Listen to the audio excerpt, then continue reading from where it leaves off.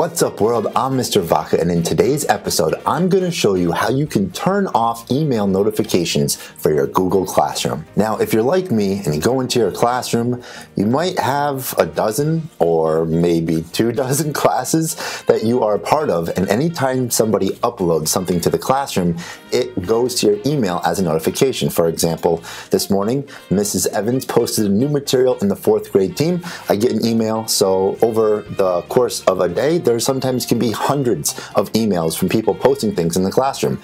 So there is a way to turn that off. It's a pretty easy thing to do. First step, click on one of your classrooms and then click on the 3 horizontal lines, and then you want to scroll all the way down and click on settings. We finally made it to the notification settings page, and here in this first big box you get to choose what kind of email notifications you receive to your inbox, whether it's comments to your posts, whether they mention you specifically, classes that you're enrolled in, classes that you teach. But the easiest way to turn off class email notifications for some of these classes that you're enrolled in is to click this arrow right down here in the bottom box. And if you click that, these are all the different classes that I'm enrolled in.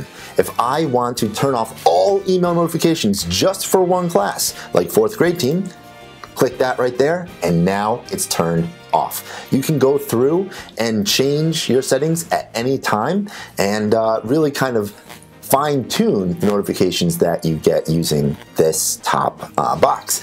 So thanks again for everything. I can't believe the amount of subscribers and views and comments I've received over the past week. You guys are phenomenal. Keep sending more questions down the comment box below, and feel free to share this channel, my content, anywhere you want. And don't forget, hit that like button, that subscribe button, and wash your hands. But most importantly, don't forget to work hard, play hard, and I'll catch you next time.